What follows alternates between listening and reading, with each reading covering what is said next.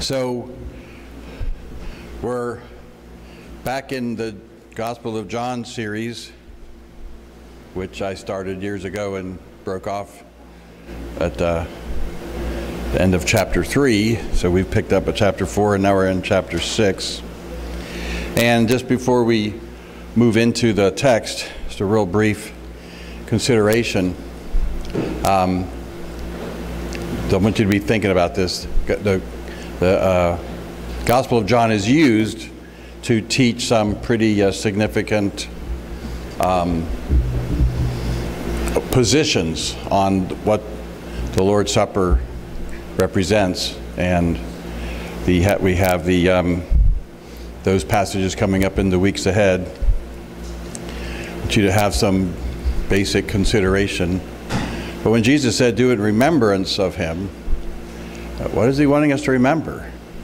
And one of the things that I said, which I appreciate you continuing on in 2 Samuel 8, one of the things I can appreciate is that if we look at Scripture simply enough, we can see the Lord's Supper in every passage because it's a simple message, the message of the cross. And that's the message of vitality for our life. But if you remember last week when Joel presented chapter 7, David had this big dream, this big vision, this big desire in terms of serving the Lord. And he wanted to build God a house. And God said, no, not going to do that. And I want us to recognize that when God says no to us, that actually is that type of death that we have to deal with. We have an idea, we have a desire, we have a plan, we have a hope, we have a dream, we have an expectation, and then God says no. But what God said to David is what he also says to us. If we take up our cross and follow the Lord, then that which is death to us will actually be the source of life. And that's what God said to David, I'm going to build you a house. And chapter 8 is stunning in terms of the Lord's Supper because here we have the flip side. Chapter 7, David dies to his dream and ambition. Chapter 8, God fulfills his promise and totally establishes the kingdom. And just so you know, from a historical standpoint, the nation of Israel reached the pinnacle of its geographical size and its conquering of the people that God had commanded them to conquer, reached the pinnacle during King David's reign. And afterward, years later, it gradually shrinks back down. But if you paid really close attention to the reading today, the Euphrates River was mentioned, which is all the way down back to that barrier of where Babylon and the like, where Abraham came over from. So it's really, really interesting passage. But now as we move into today's passage, I really want to get you to think a little bit. So I've entitled the message, Feeding the 5,000 Wrong Responses. And then the subtitle, the doctrine here is, what is your response near the place where you have eaten bread after the Lord had given thanks? Now, I'm going with this as the basic doctrinal focus this morning. It was the verse that the Lord just quickened to my spirit as I was reading, and it has given life to the whole understanding of the passage that I prepared this morning. But I'm going to give my testimony really briefly from just one little angle.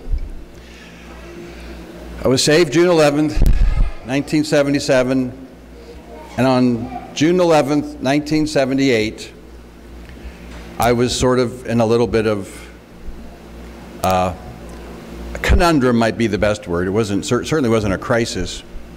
I'm 1 year old in the Lord. Since the day of my conversion, the Lord told me who I was to marry. He confirmed who I was to marry. 6 months later, I married my wife, Sally.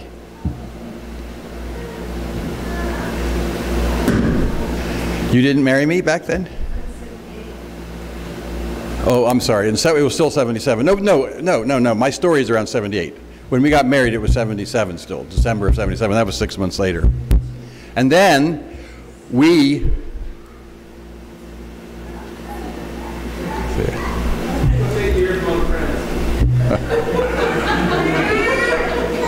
So I apologize.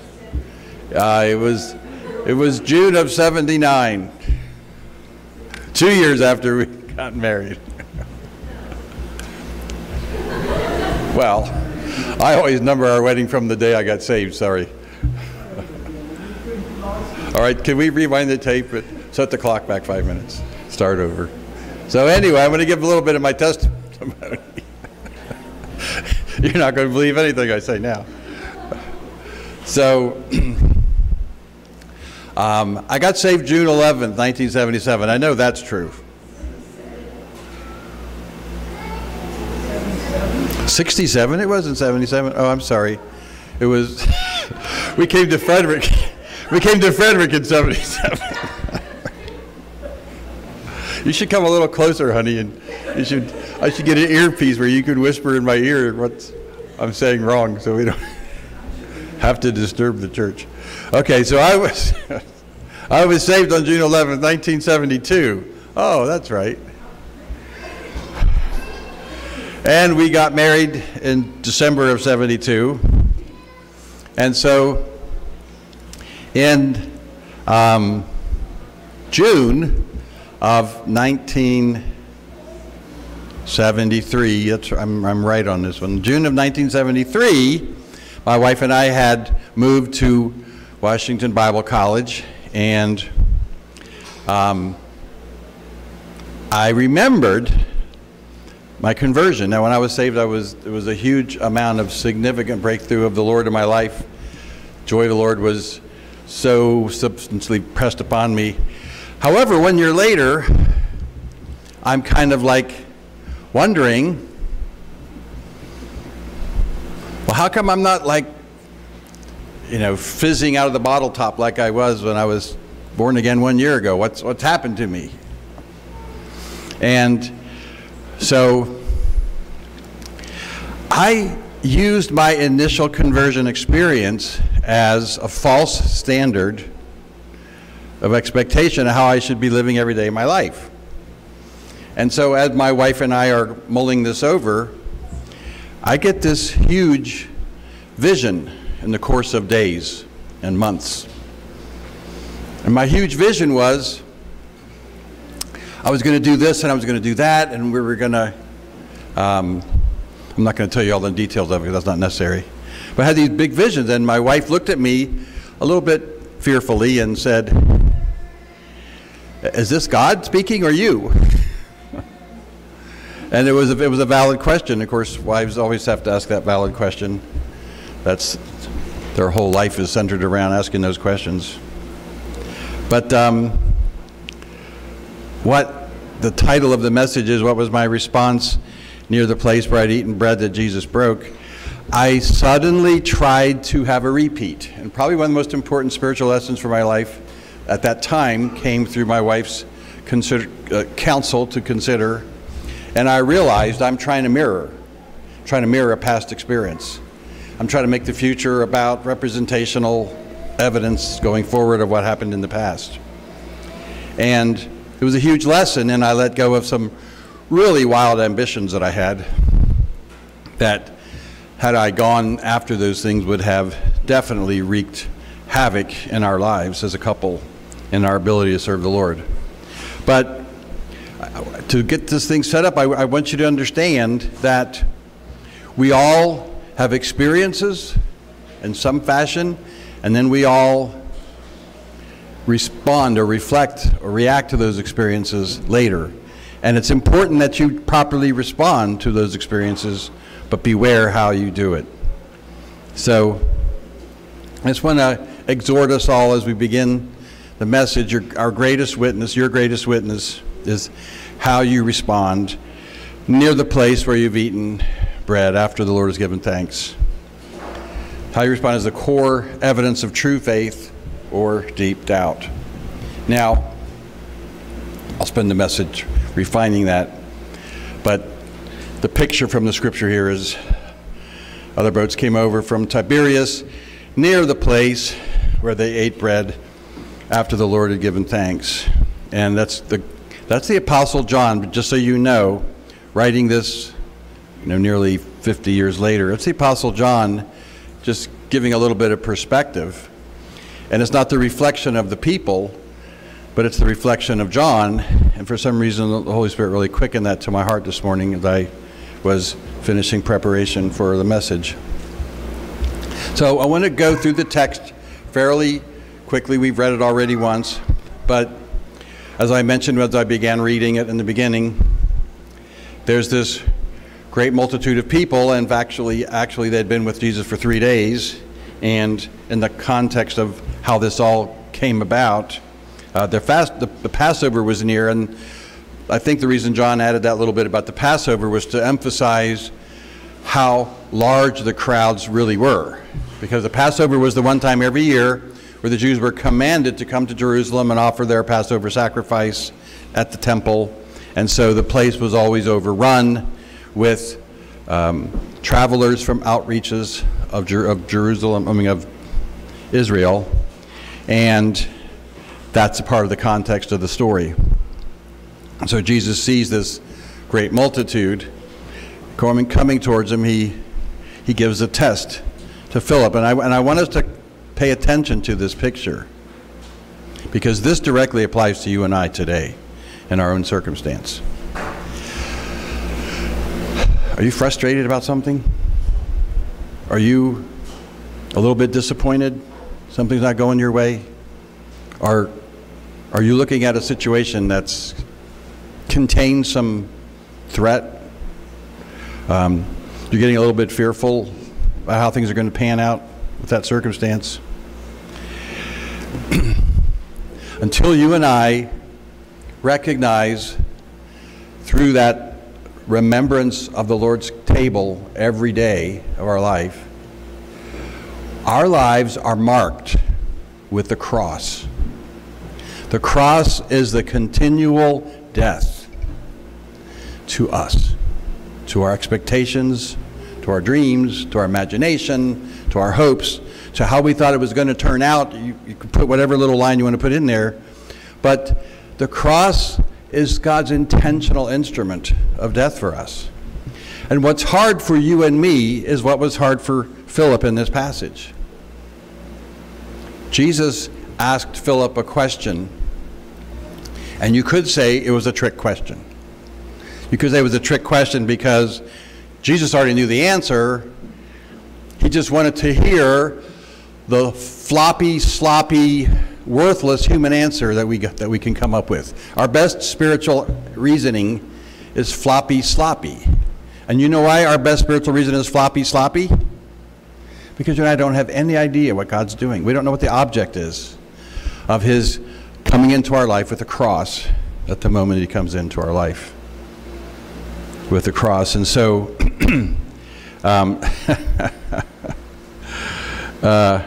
so Jesus said to Philip, "Where shall we buy bread for all these to eat?"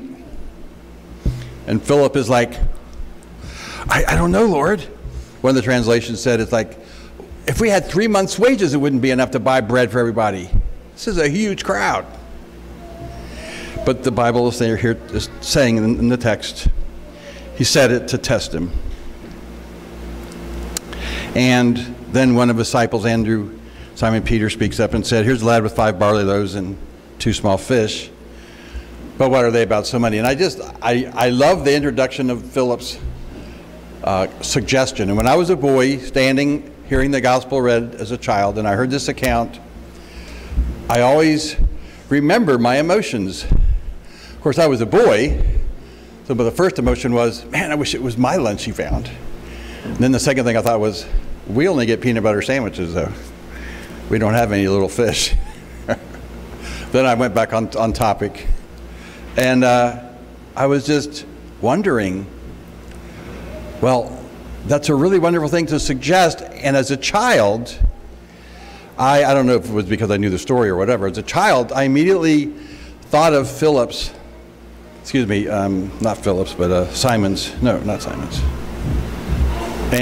Andrew's response. I immediately thought of the fact that He started to see a resource that God could use, and then after human analysis, dismissed it because it was insufficient.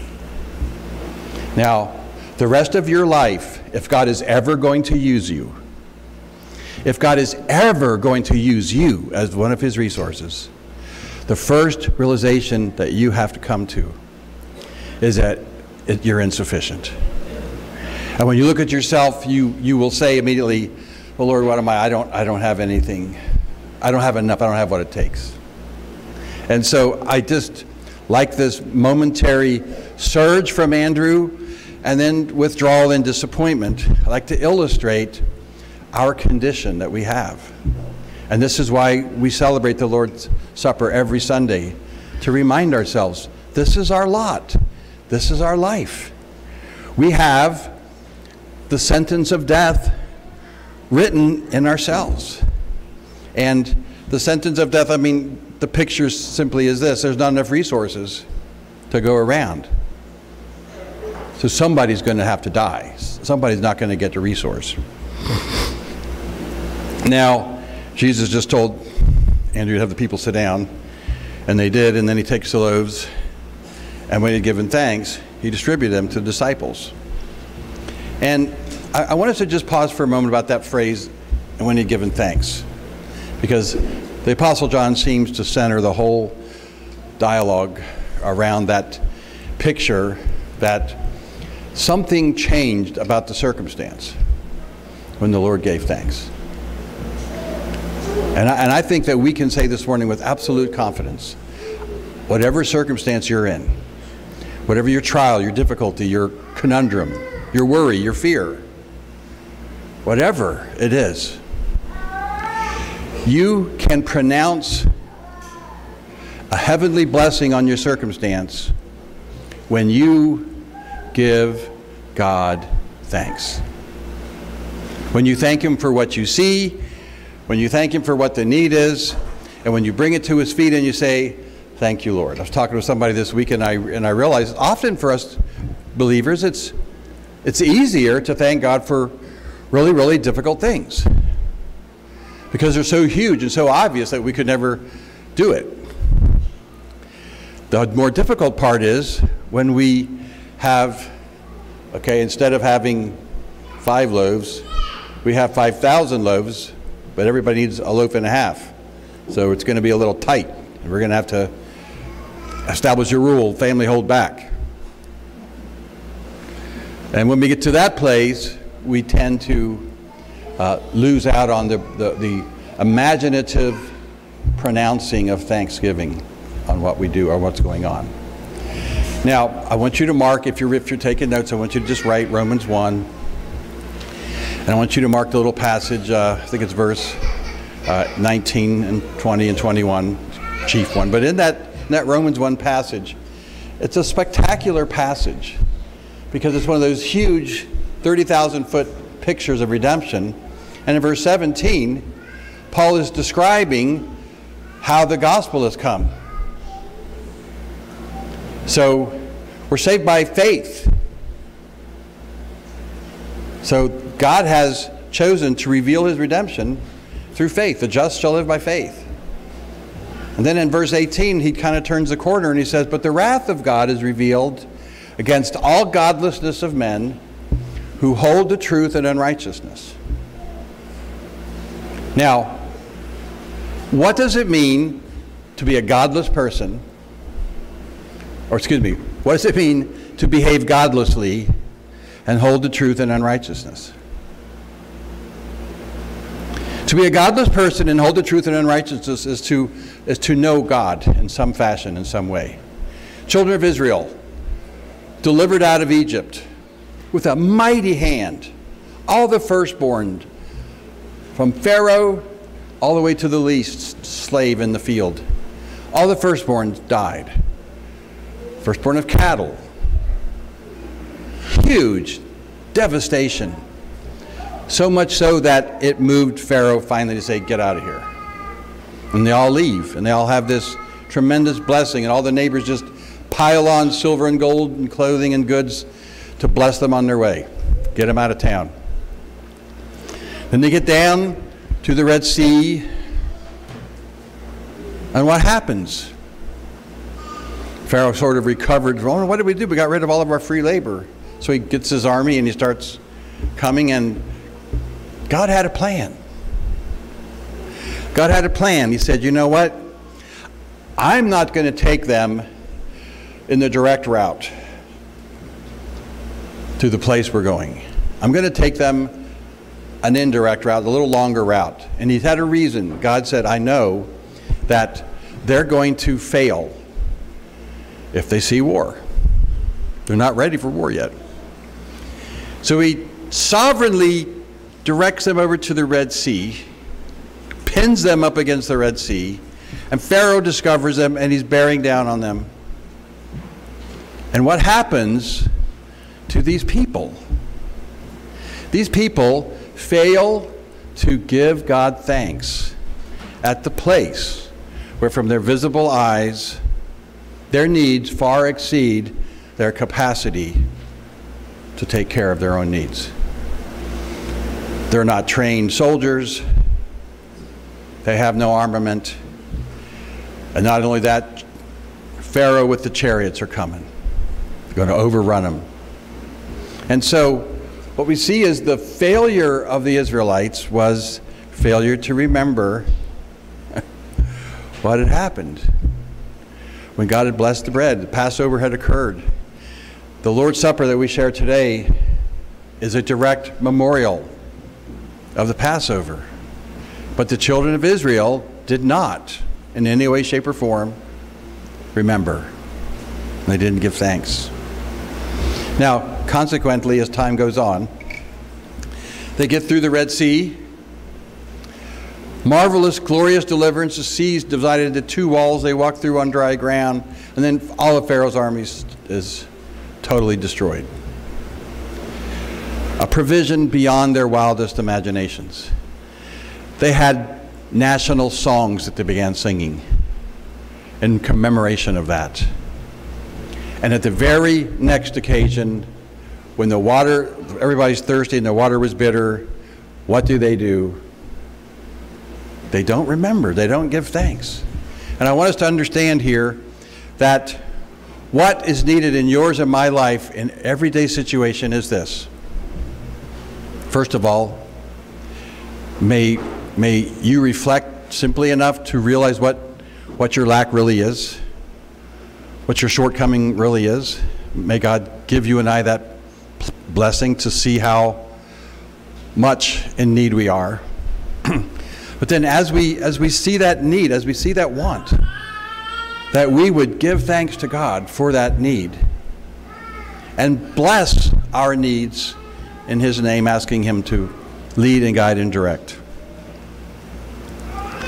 It's interesting that they gathered up the fragments and there were 12 baskets, and I don't want to get carried away trying to put spiritual inference into it, but I just feel like what Jesus said, so that none is lost.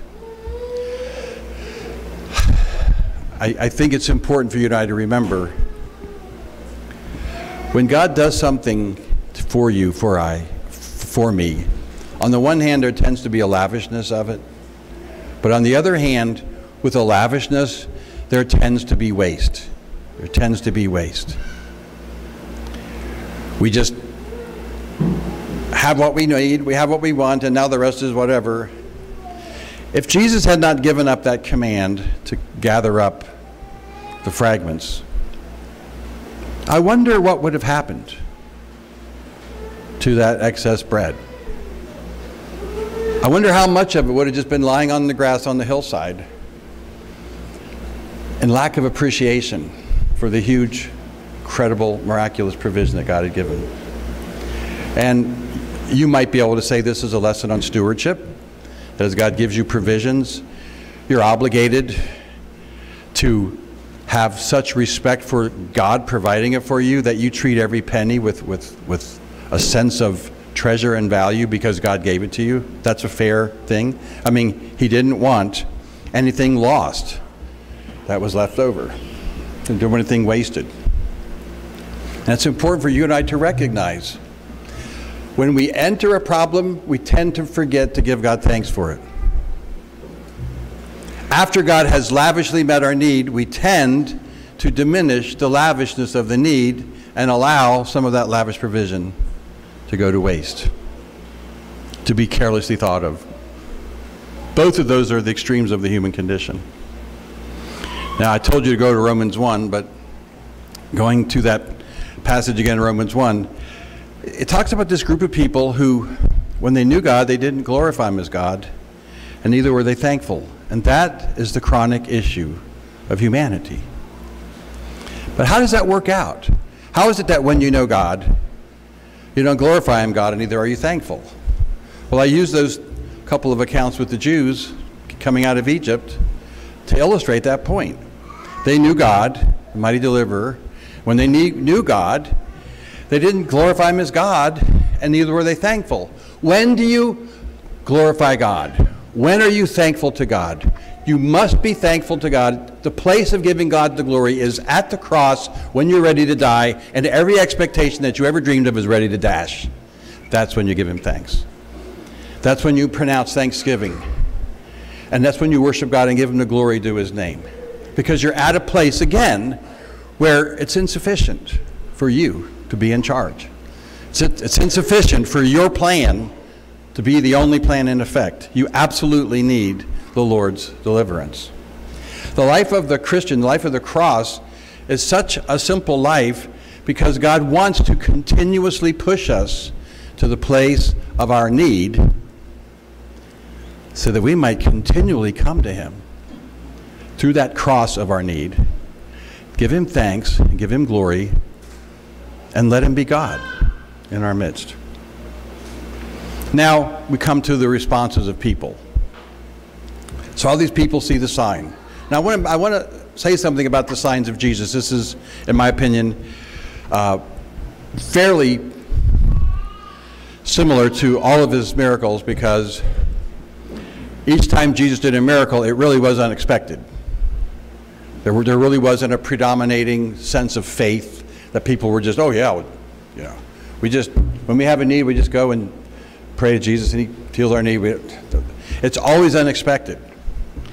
However, in this particular case, it wasn't just one leper or 10 lepers that got healed. It was 5,000 people that the healing was their belly was filled. So it's a huge miracle in the most practical, everyday area of life, having something to eat. And so what we find here is, we talked a couple weeks ago about tares. There's wheat, there's the seed, there's the true believers. And then there's the tares, there's the pretenders, there's the ones that in our midst at the time being, while things are going well, they look just like wheat. They're growing up, they're springing up, they have root, they're same color, stem, same size, they look very much like wheat. In fact, it's impossible for an expert horticulturalist to be able to pluck them out safely. But this is what happens.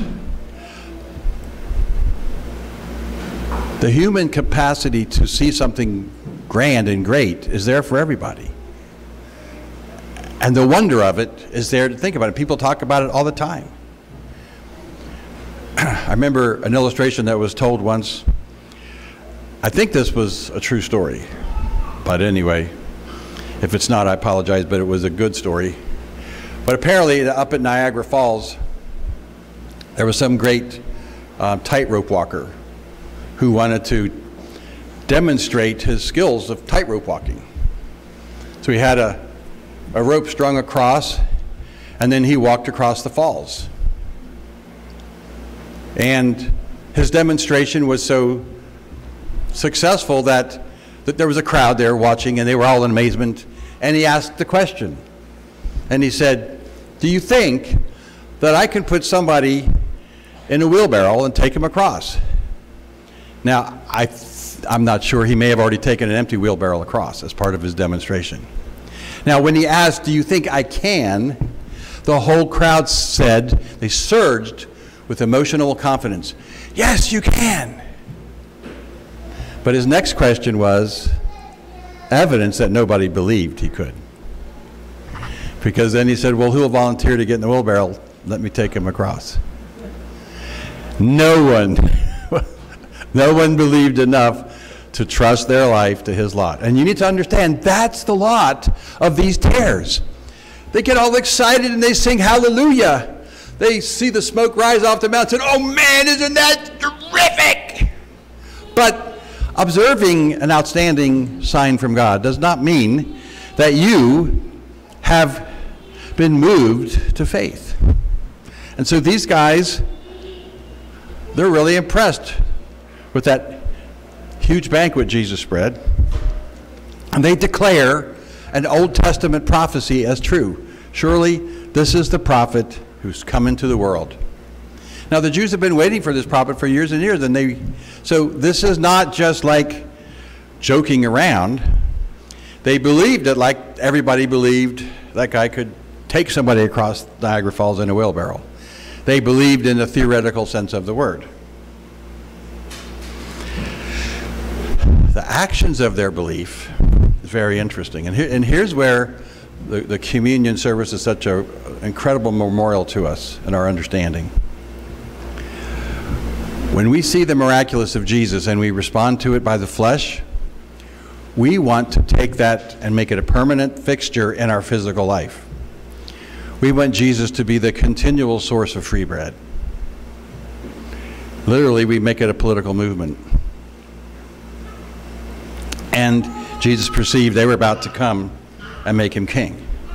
An incredible picture of their ambition. They were now going to take their theological beliefs, and now they were going to use their power and their strength, and they were going to institute Jesus as king because they believed. Now, as we go on with the story in the next week or so, we'll see that they actually never believed, but they get ready to stone him by the end of the discussion. So now when evening came, his disciples, I forgot to read the most important last line, and Jesus departed again. I like the word again. Jesus departed again to the mountain by himself, alone. Again, alone. His disciples went down to the sea, got in a boat, and went over towards Capernaum, and it was already dark, and Jesus had not come to them. So I'm going to read into this. I may be a little bit off, but the way the text is written, it sounds like that there was a little bit of impatience. They were expecting Jesus to come back and get in the boat with them. He didn't come, so they said, well, he said to go, so we go, and they just kind of go on their own, and Jesus missed the boat. Have you ever missed the boat? You know, that's one of the huge struggles that we have as people. We don't want to miss the boat. We just, I mean, I watch people come to church, and apparently there's no boat at church to miss because they come as late as they want. But when it's time to get to the airport to catch your plane, they tell you you should be there at the very least an hour early, and to be on the safe side, 2 hours is wise. Very few people drag around and come up to the airport less than an hour before their flight leaves. They don't want to miss the boat. They don't want to miss the plane. Now, I want to press that point a little bit as we go farther into the discussion of the text. But I heard a story about George Mueller. In his 90s, he began a worldwide tour preaching in America and other places. And he had preached a fairly long tour in America, and he's getting ready to go back to England.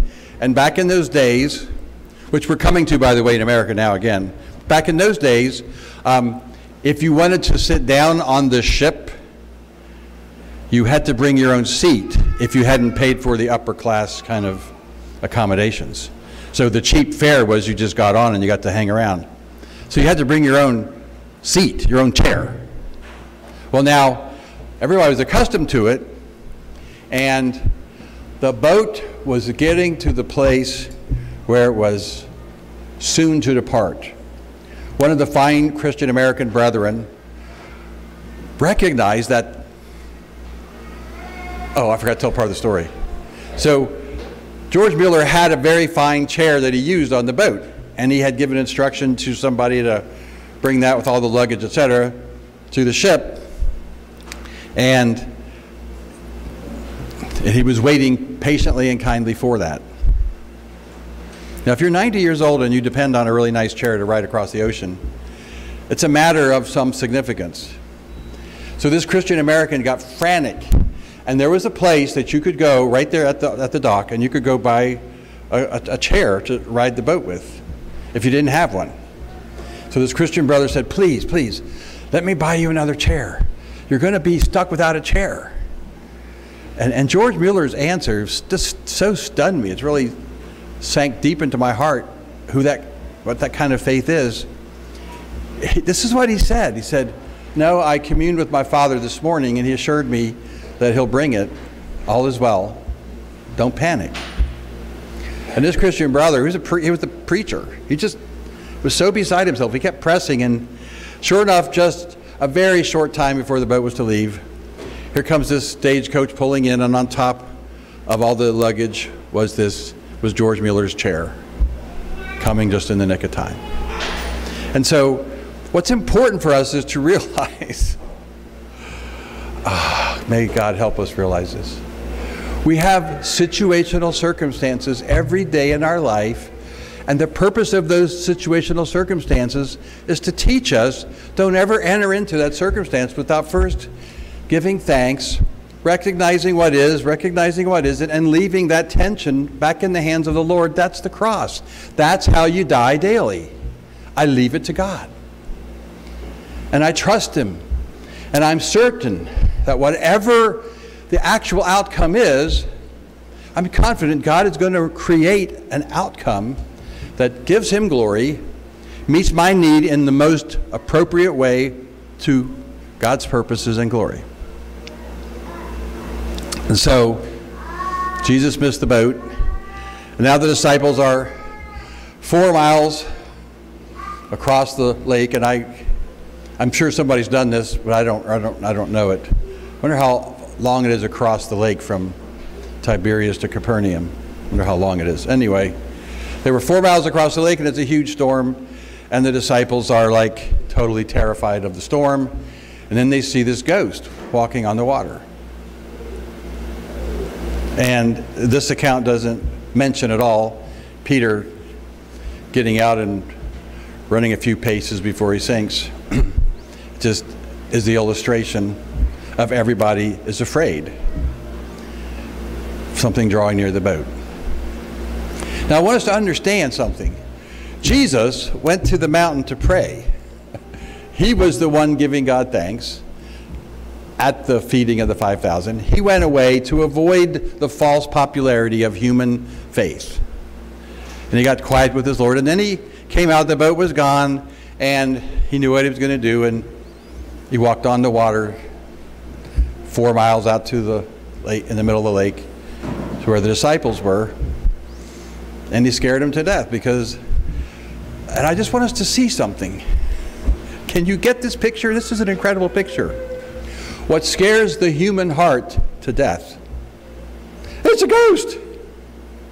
What stirs the Christian to faith? Where we say, oh, it's the Lord. It's the Lord. And if you can learn to take every desperate situation that you're in and remember, oh, that's right, the Lord, you're the Lord's. The Lord knew this was coming. This is the Lord. This is the Lord's caravan.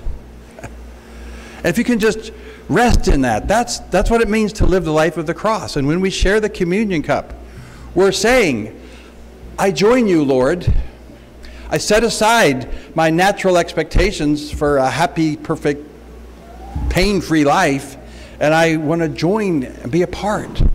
And every single situation that you have is an opportunity to give God thanks, to give him glory, and to enjoy the ride. What is God going to do in this situation? Now, somehow the boat was immediately on the other side, and I should do the mileage later to figure it out. But anyway, the following day the people come, and they had been standing on the other side of the sea, and they saw there was no boat there, except at the one that the disciples had entered, and that Jesus had not entered the boat with his disciples. So they've been watching every little thing, what's going on. They're all this and that and the other. And the disciples had gone away. Now they realized the other boats had come and gone, so they were like, where's Jesus? So finally I like what it says in King James, they took shipping. They got into a boat themselves and came across to Capernaum seeking Jesus. Now I just want you to get that praise. Is it good to seek Jesus? Well, you and I would readily say, well, yeah, it's good to seek Jesus, but not in the way they sought him. And so when they found him on the other side, they said to him, Rabbi, how'd you get here? When'd you come? And like they've been trying to piece it all together, and what are they? They're mesmerized. They're mesmerized with the miraculous, and these are Jews, and so they're looking for this miraculous sign, and they're wondering, how did he get across? And who knows, they might have even imagined, did he walk on the water? And of course he did walk on the water. That's how he got across. But Jesus answered them, and listen very carefully, because how many times do you pray and you say the Lord didn't answer your prayer? And I want you to understand one of the reasons for unanswered prayer is right here. Jesus said, most assuredly I say to you, you seek me not because you saw the signs, but because you ate and your loaves were filled. What does that mean? Well, if I'm seeking Jesus because of the signs, I'm seeking him because he's the Son of God, the creator of the universe. He's Lord of all. He's sovereign. And he's the one I'm going to put my trust. And no matter how difficult a circumstance, I'm going to appeal to him because he's God, and there's none like him. That's what signs are supposed to do. They bring us to faith in Christ. But they said, because you ate the bread and were filled. And this is what's gone on. In the years of my Christianity, since 1972, I have seen and heard so many charlatans on the radio talking about signs and wonders, and they have boiled it down to this erroneous view that you can get your belly filled if you have faith. And that's just a typical humanistic response to the power of God. We want to take the power of God, and we want to be obsessed with that power and use it in our temporal circumstances and leave it there. Now, I want you to understand something, okay? I cannot say to you in a particular situation, well, you're asking God for the wrong reasons.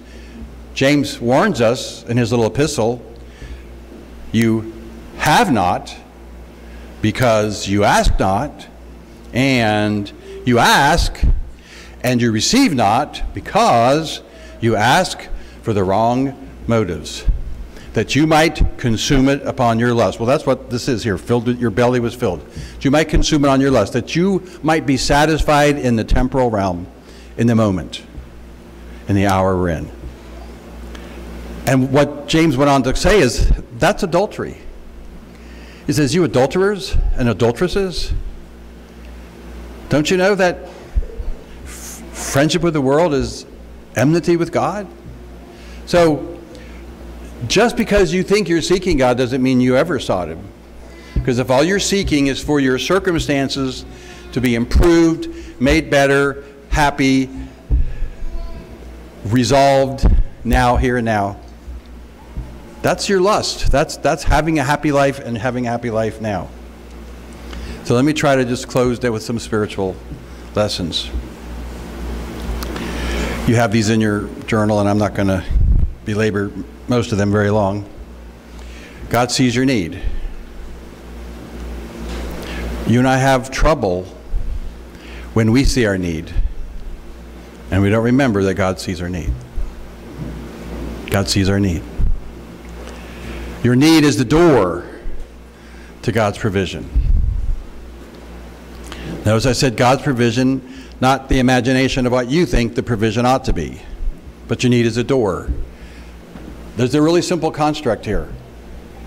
You and I, as human beings, are never going to seek God unless we find ourselves in a place where we need God. And if God had simply allowed us to not have any needs, the Bible says in Romans 8, we would never seek him at all. And we'd totally miss the opportunity for heaven. So need is God's doorway to bring us to him in a continual fashion. 3, we're naturally overwhelmed by the need we see and the resources we don't see. It's a natural human affair. And if you're there, you shouldn't say, man, if I could just get enough, blah, blah, blah, blah. Stop it. You get there, you say, oh, that's right, here I am. I'm at that place to bless and give God thanks and seek his glory in my circumstance. Number 4, giving thanks to God is the key to the door of his provision. That's all it is. That's all it is. When you truly give God thanks in the midst of your need, what actually happens to you, if it's truly you giving God thanks, you're relieved of the anxiousness. You're relieved of the worry. Peace comes on you. Peace that passes understanding. Cast all your cares upon him because he cares for you. And the peace of God shall guard your heart and mind in Christ Jesus. It is God, not the provision that we must seek. That's huge. That is so huge. In whatever circumstance you're in, you have done this. Well, I thought I was supposed to do this. You've done this. Well, I thought not only was I doing this, but I thought God blessed it. And you just keep going and going and going. Then you get to this place where it looks like you can lose it all. And you say, well, wait a minute. I thought I was going down God's path. And the spiritual reality is this. In order for you and I to learn to trust, we have to get to the place of despair. Paul got there. And he told us about it in 2 Corinthians chapter 1. He said, when we came to Asia, we were pressed out of measure, beyond ourselves, insomuch that we despaired even of our very life. But we had the sentence of death in ourselves to not trust in ourselves, but in God who raises the dead. Anytime you assess a situation and you go, I think we got enough to cover this. You didn't have an act of faith. You just had an act of human provision that you're glad you had it in your handle. The place where we need to be attentive to is when we look at the need and we see a lack of provision and we recognize if God doesn't enter this picture, then I'm done. But then you go one step farther. And if God enters the picture and allows me to be done, I'm now at the place where I'm ready for resurrection. He's going to bring something out of the death of this thing far above and better and more eternal than ever would have happened if it never went to full demise. Number 6, our faith determines what we look on. I mentioned this verse last Sunday, just briefly mention it again. We do not look at the things which are seen, but the things which are not seen. For the things which are seen are temporary, but the things which are not seen are eternal. What are you looking at? What are you looking at? Look at the earthly situation you're in and you'll be panicked and terrified. Look at the unseen God who's promised to provide all of our needs in Christ Jesus, and we're fine. We can trust, we can give thanks. Number 7, there's 4 reflective practices here that we went over. I'll just say them briefly. The men, when they had seen the sign, said, this is the prophet, and they came to take Jesus by force. So they had a human response to a spiritual or a divine miracle. Jesus saw their human response to the divine, and he ran for his life. Well, he didn't really run for his life. He just got away from them because he was not going to permit such foolhardiness, and he went alone.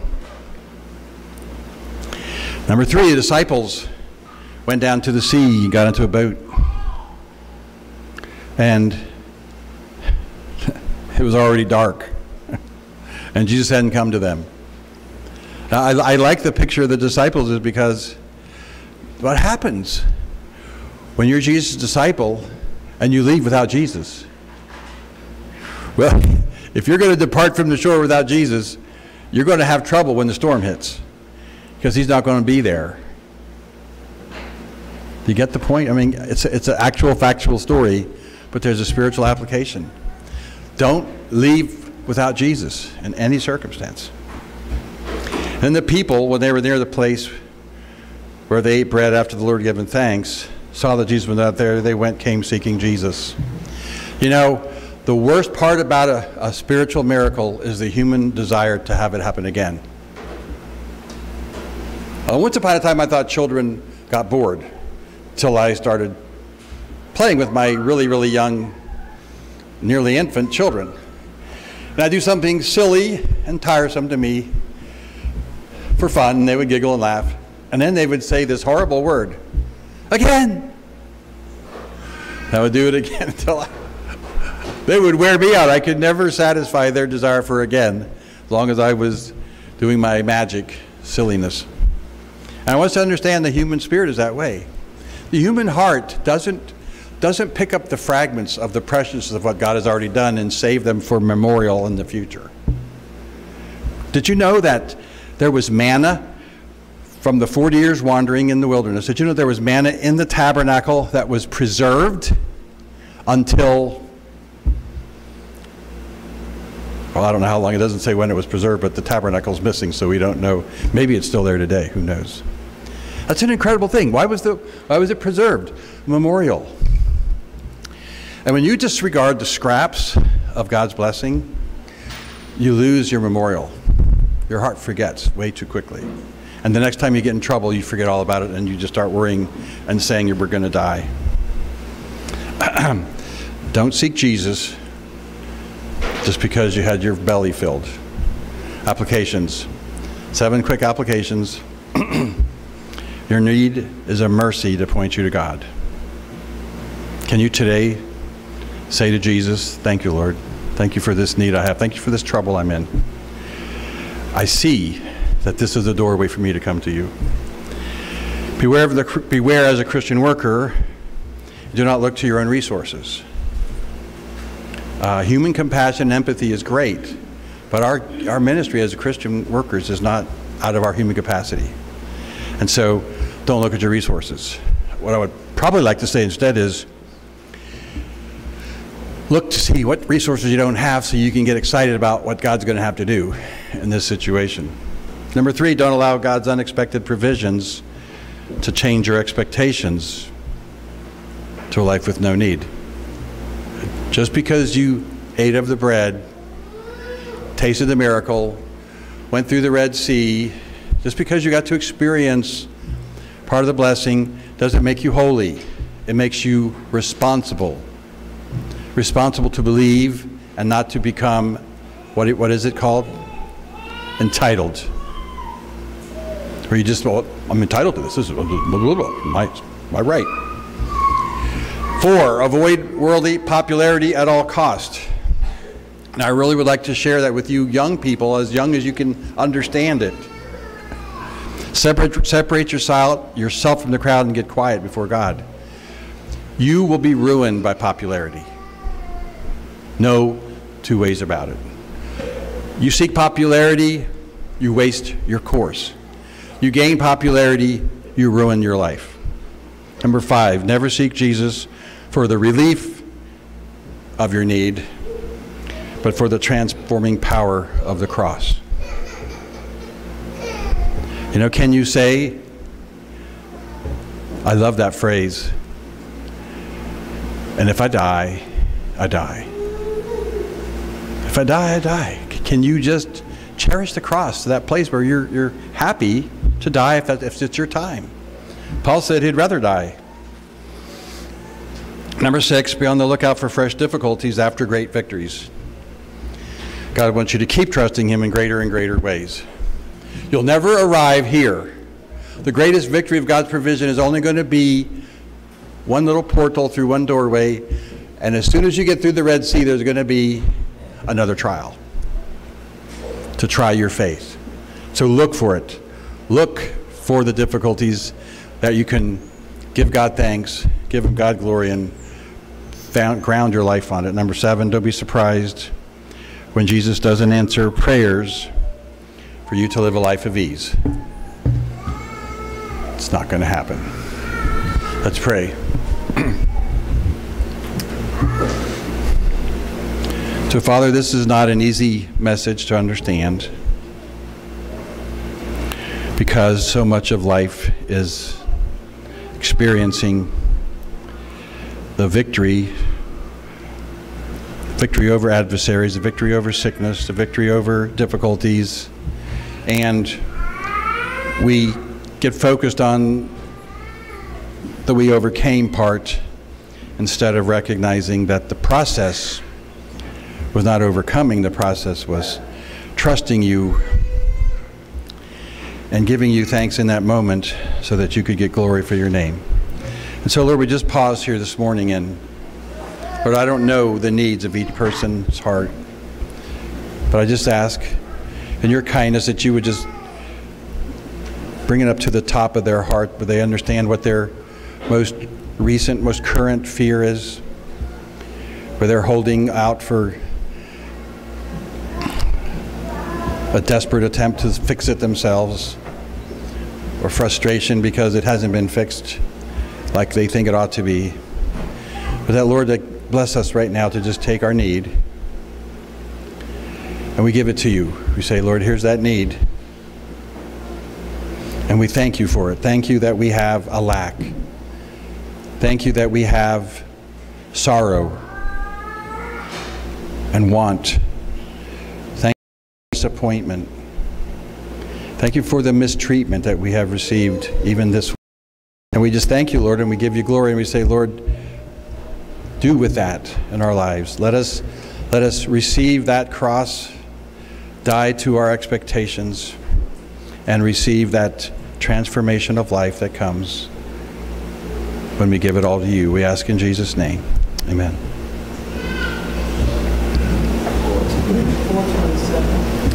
We're going to stand and close with hymn number 427.